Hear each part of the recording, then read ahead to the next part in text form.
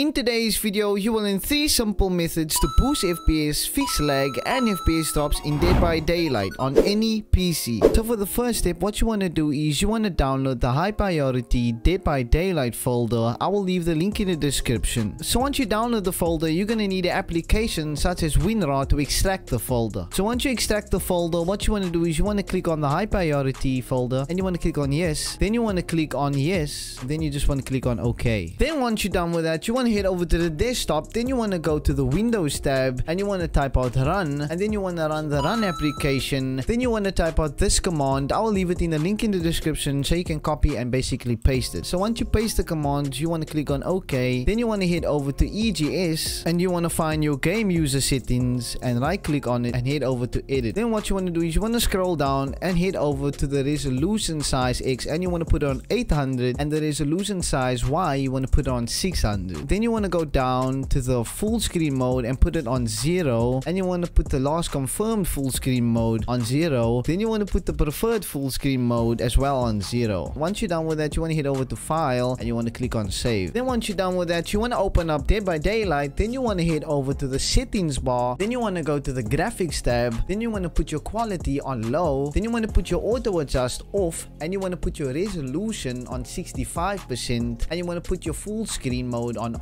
and then your aspect ratio you want to put it on off. And then once you're done with that, you want to click apply. And that was basically it. So if you're having any problems with your low-end PC or interested in boosting your FPS in other games, you can subscribe to this channel for more content. But anyway, thanks for watching. I'll see you in the next video.